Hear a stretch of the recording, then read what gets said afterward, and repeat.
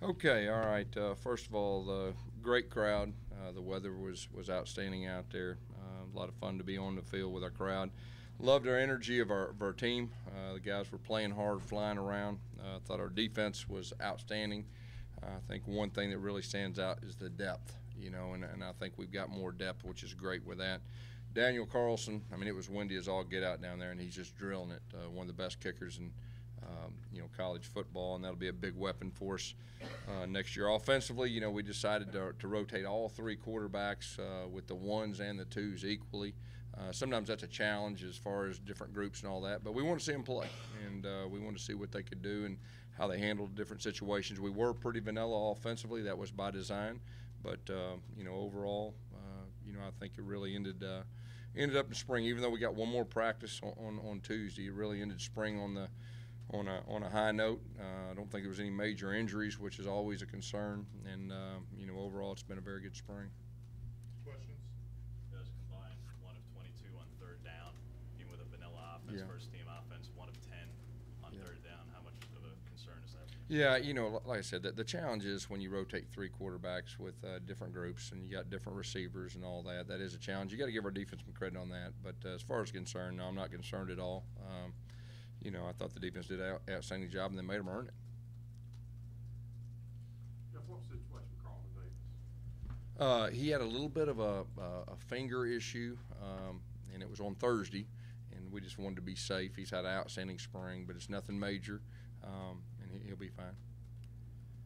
If you would you talk about Chandler Cox's expanded role? Mm-hmm. Yeah, Chandler Cox and Cameron Petway have both played, half tailback, half H-back. And you can see both of them have a chance to help us. They run north-south. Both of them are instinctive. They both played tailback, in high school and used to carrying the ball. And I just think that'll give our offense more versatility next year. We let those two guys carry it, with Javon and then Rock. Thomas is a guy that's kind of playing a little bit of receiver, a little slot, which you saw in that one touchdown. Did a great job with that, and he's also playing some running back. So, we're just really trying to develop some depth at that position, and those two big guys, have a chance to help us in certain situations. Gus, let's look at the quarterbacks. Did you have any feel for it after watching Say that again. the quarterbacks in general? Yeah, I thought there was a couple close plays. The one at the very end was close. Made a couple plays down the field. But I thought overall, all three executed well at times. Is there a disappointment, Gus, that not one of them separated themselves? And if you think back at A-Day, you think back at Cam Newton. Cam Newton, because A-Day and you're rotating guys and all that, and you think about stats. So no, we really don't go too much into that. We have a really good idea in spring, the whole body of spring evaluations. And like we've said before, we went live one day, which was great.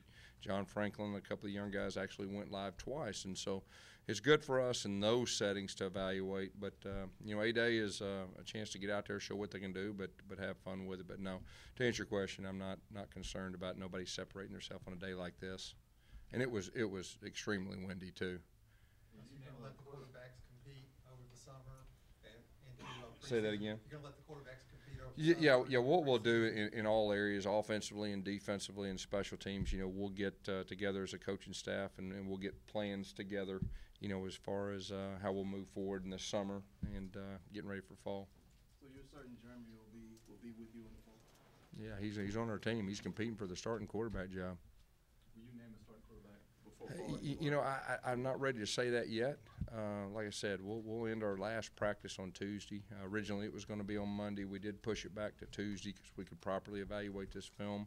But all positions, we'll talk as a staff and we'll decide. How do you like the pace of the offense? At times I liked it. At times I liked it. Obviously, the early in the game, the defense was playing out, saying there was a lot of 3-and-outs. But once they got in the flow and they started playing fast, and it was a good tempo at times. Gus, do you have an idea in your mind who's the head quarterback?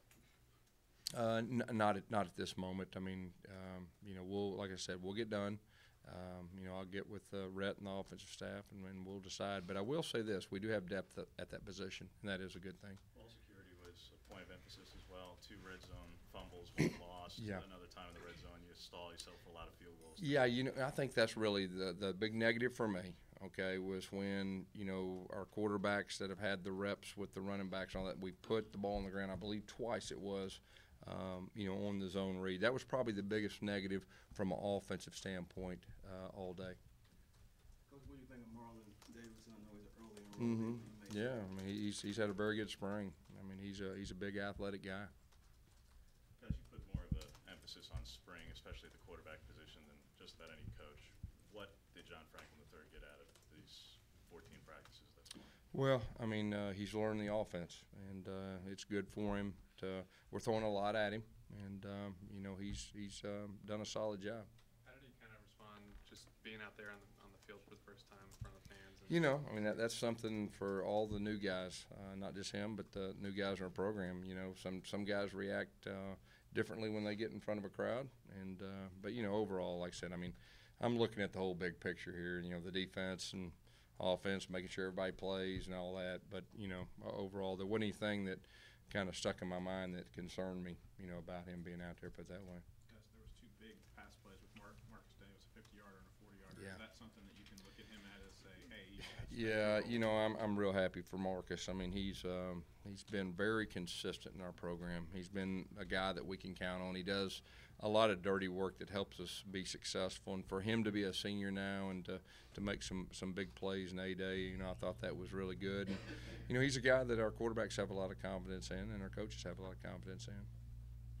Coach, do you know the status of Malik Miller? I think he tweaked his ankle. He did battle an ankle injury last week, and I think he tweaked his other. But, he's had a solid spring, and, it's been really good for him. Just a guy that should still be in high school. He's out here getting 15 days of spring practice, and it's been very good for him.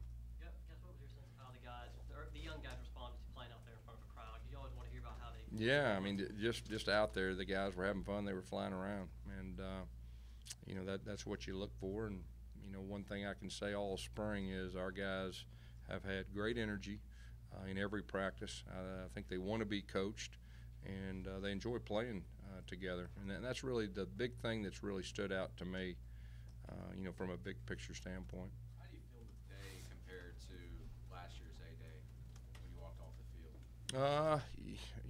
I mean, I feel like our defense has a chance to be good. We have more depth, like I said before, but I don't feel bad, put it that way. I mean, A-Day is one of those deals from a head coach's standpoint. You want to let your players get out there and play and give everybody a chance to play, have fun, and, you just you pray that nobody gets injured seriously. Nobody did. And so I think it's a good day, and really I think it's comparable. Defensive backs, you had 2 dropped interceptions and another one on that touchdown where they could have gone up and maybe gotten it. Do you take that as a positive that they were in position, or are there other things that you see there where maybe there needs to be some work? Yeah, I mean, it looked to me like one time the ball got knocked out of one of their hands, but he was in great position. The other one I think was a great adjustment by the receiver. But our defensive backs, we got some youth out back there, but they've really done a good job getting turnovers this year, and most of those young guys have pretty good ball skills. So, I think that's a good thing moving forward. Gus, what's your plan for that Monday or Tuesday, that last practice? Mm-hmm. Is that a lighter day, or do you? I'm gonna get with the coordinators. We'll see where we're at. As far as that goes. Ideally it's a teaching day. It's the last day that you're able to coach your guys until fall. So you want to make sure they have that foundation. And really, you're thinking depth. Usually your ones have a really good idea, but a lot of times those 2s or 3s have a chance to help you with depth-wise. You want to focus on those guys a little more on that last practice. But we'll talk as with the coordinators, and we'll see what we need to do. Earlier today, Hugh Freeze at Ole Miss said that he wishes that at the end of the spring that you could scrimmage against like an in-state team of some sort, a smaller program, just to mix it up a little bit. He said he brought up in spring meetings last year, and he'll do it again this year. What are your thoughts on that, on potentially playing a different team? Yeah, I really don't have thoughts. I mean, I kind of like the way we do it. I think it's been a tradition around here, and I think our fans enjoy it. Is your reaction to the elimination of satellite camp? Yeah, I mean, the SEC, I'm in line with that. I think it's a good call. Coach, when teams go through a lot of positional changes. You know, you really look for some leaders on both sides of the ball to kind of keep the team together. Who are those leaders in your like mind of who they could be? Yeah, you know, I think it's really our older guys. You know, the Marcus Davises on offense, the Carl Lawsons, Montravius Adams. It's those guys, and they've been around a long time. And those guys have been around when we won an SEC championship. They know what it feels like, what it looks like, what it takes. And, you know, those guys have really stepped up as leaders. And, you know, the young guys have really responded.